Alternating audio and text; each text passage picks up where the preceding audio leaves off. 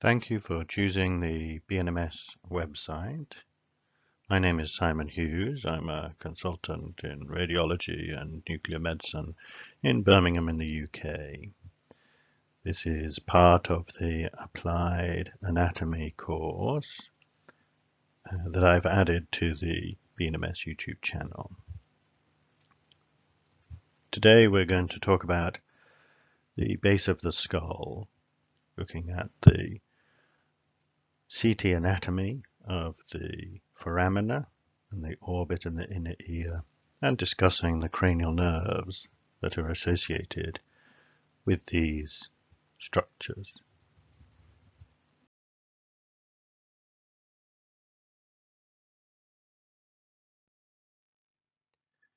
The base of the skull is a complex region of anatomy, but we'll try and indicate to you a more systematic approach, looking at the foramina from anterior to posterior. We'll have some review of the cranial nerves and other structures that pass through this foramina.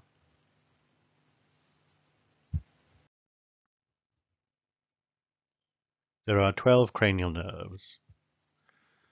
These are from 1 to 12, listed here: olfactory, optic, oculomotor, trochlear, trigeminal, abducens, facial, vestibulocochlear, glossopharyngeal, vagus, accessory, hypoglossal.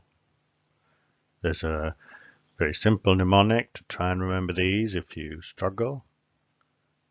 Ooh, ooh, ooh, to touch and feel, very good velvet, are heaven. And there are others available. This is the one I used to use many years ago. These nerves are mixed, sensory, motor, or both.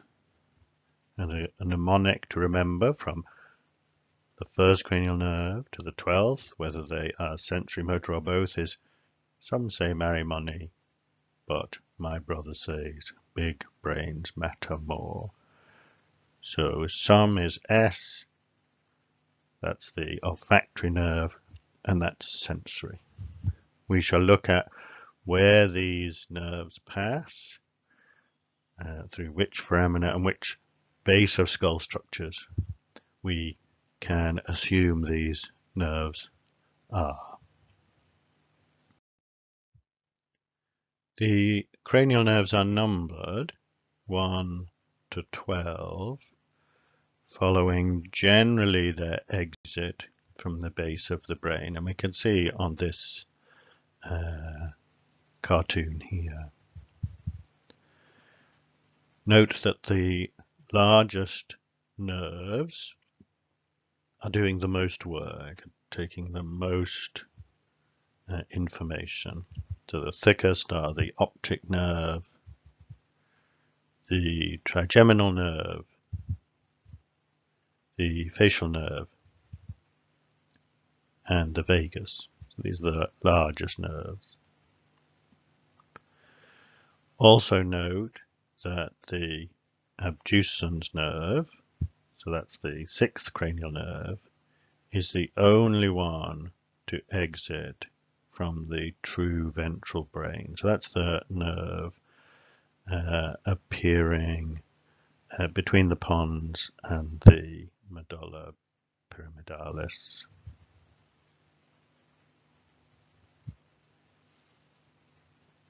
Again, we shall see how these nerves exit through the different foramina within the base of the skull.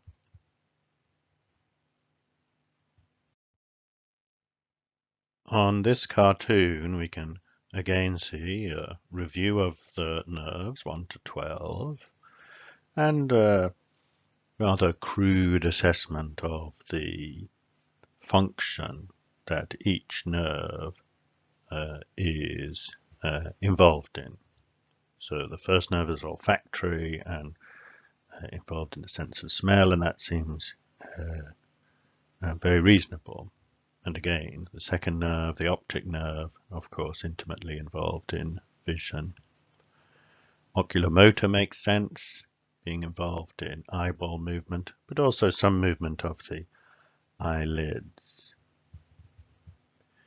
The trigeminal nerve is both motor and sensory, is involved in muscles of mastication and chewing, but also involved in facial pain and touch, and divided into 3 major divisions. The abducens innervates a single oculomotor rectus muscle, the lateral oblique. The facial nerve, again, is both motor and sensory, involved in the muscles of facial expression, but also the production of tears and saliva, and involved in taste. Vestibulocochlear, that's the nerve of hearing, but also the vestibular complex and balance. Glossopharyngeal, the 9th cranial nerve, involved in taste and also innervates the carotid bulb. This is a structure within the internal carotid artery outside of the brain, involved in the maintenance of blood pressure. The vagus, one of the large nerves that we talked about on the previous slide, is the vagus nerve, and this has multiple and extensive extensions into the remainder of the body, involving blood pressure maintenance, heart rate, digestive tract, and taste. The 11th nerve, the spinal accessory nerve, is motor for the trapezius and sternocleidomastoid and some muscles of swallowing. And the hypoglossal, the 12th nerve, makes sense that this is involved in the motor innervation of tongue movement. So here is the first image of the base of the skull, and this is a coronal CT, and this is showing the region of the crista galli containing the cribriform plate. Sitting on this are the olfactory bulbs, and then the olfactory nerve is going to project posteriorly back into the brain within the anterior cranial fossa.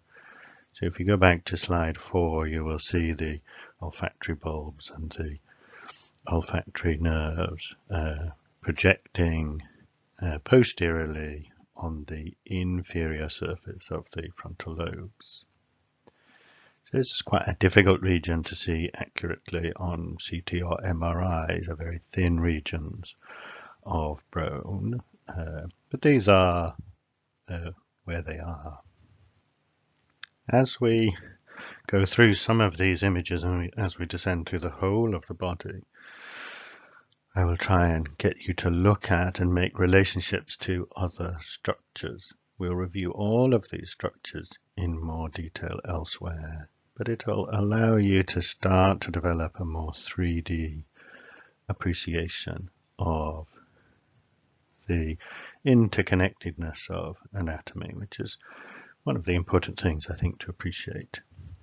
So on this coronal image, I'm sure you've already seen, but I want you to be able to recognize the anterior cranial fossa containing the frontal lobes, the roof of the orbit containing the posterior globe on both sides and surrounded by the rectus muscles. Inferior to the crista galli, you see multiple air spaces. These are the anterior ethmoids on both sides. You see the right and left nasal cavity inferior to these, containing the turbinates, and lateral to the nasal cavity, you will see the right and left maxillary sinus. And again, we'll review all of these structures in detail elsewhere. Lateral to the lateral wall of the maxillary sinus, you'll see a fat plane containing part of the temporalis, which you can see on the left side, and bordered laterally by the right and left masseter. So this fat plane, this fat region, is the infratemporal fossa, and we'll see that multiple cranial nerves connect to this infratemporal fossa. It's an important highway between the base of the skull, and therefore the brain, and the facial structures. Inferior to the right and left maxillary sinus, within the maxillary bone, is the alveolar process of the superior dentures, and we see the right and left body of the mandible, and in between these four structures we see the tongue. And again, we'll review all of this in head and neck anatomy. You'll see two little triangular bony structures sitting at the base of the tongue, and this is the hyoid bone. And again, we'll review all of these in detail elsewhere.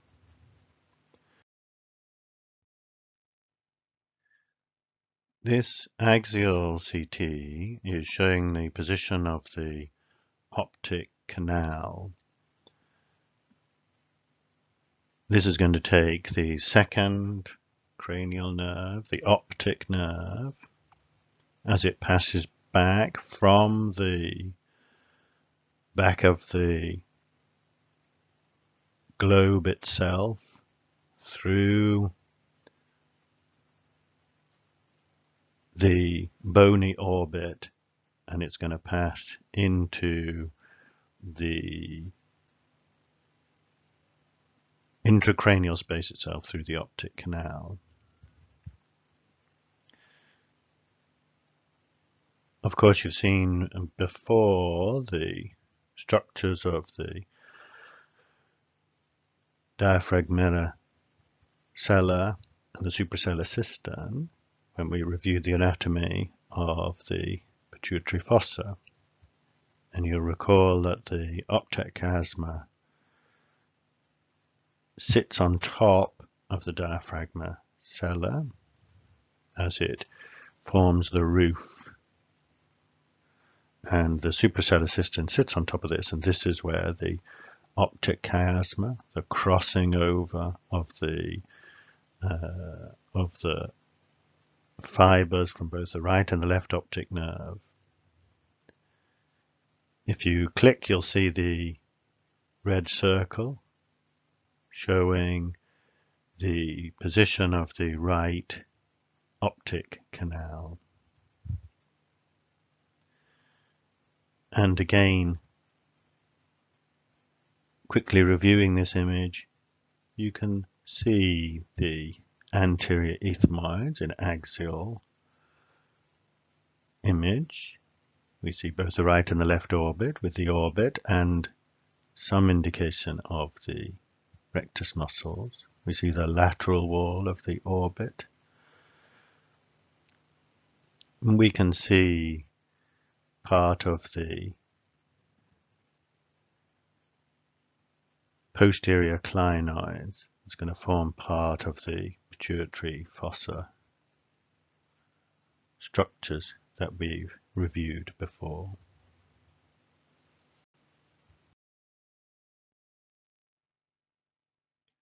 We're now going to discuss the superior orbital fissure.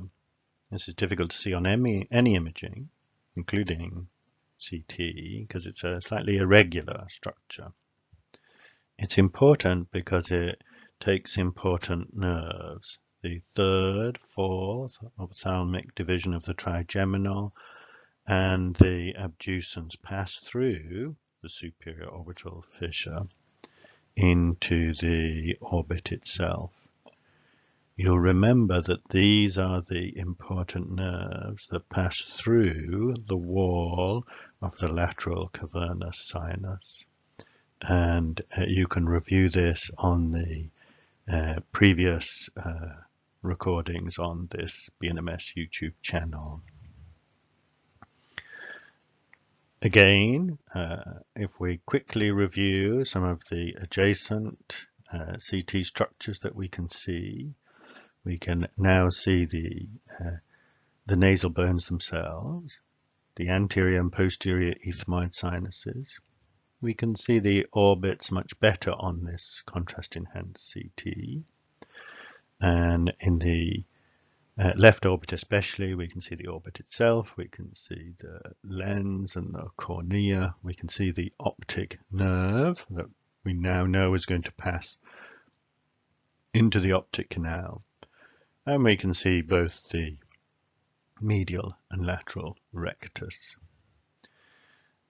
Adjacent or lateral to the lateral wall of the orbit, we can see the soft tissue. This is temporalis muscle. So this is the muscle that's going to descend into the infratemporal fossa that we've discussed.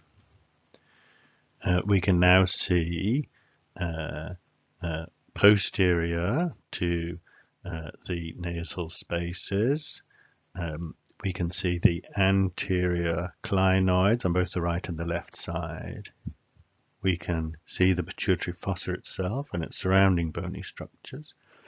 And then posterior to the superior aspect of the clivus, we can see contrast within the basilar artery as it sits anterior to the pons of the midbrain.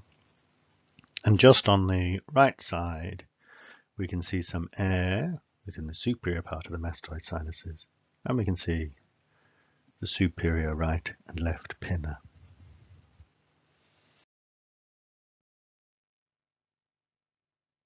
Here we're going to discuss the inferior orbital fissure and some related structures.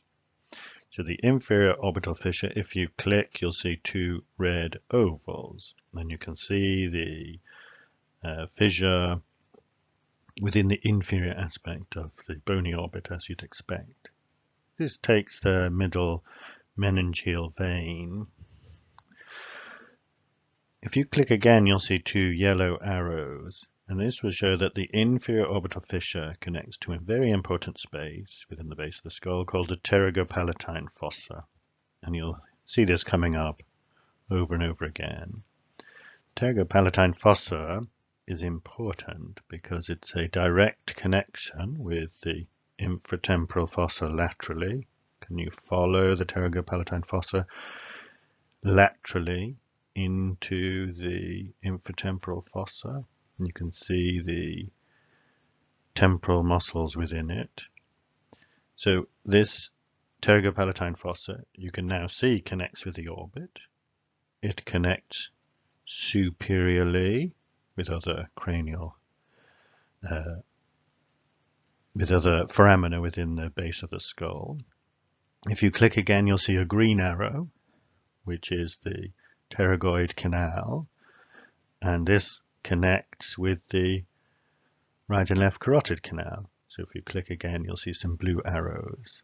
So now you can see that the pterygopalatine fossa connects superiorly with the, or anteriorly with the orbit, laterally with the spaces, the infratemporal fossa, and therefore the fascial spaces within the face itself, posteriorly with the carotid canal, and superiorly with other cranial foramina. So it's a direct connection between the face and the brain, and is important in lots of pathologies.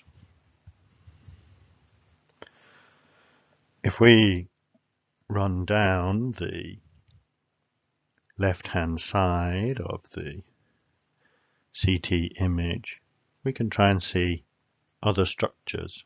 You can see the nasal bones. You can see the right and left nasal space. You can see the superior aspect of the left maxillary sinus, the dark airspace. You can see the right and left sphenoid sinus, medial to the green arrowed pterygoid canal. you can see the right and left zygoma, and you can see the air within the external auditory meatus and extending towards the structures of the middle ear that we'll review. You can see the gas within the right and left maxillary sinus, and you can see the posterior cranial fossa containing the cerebellum.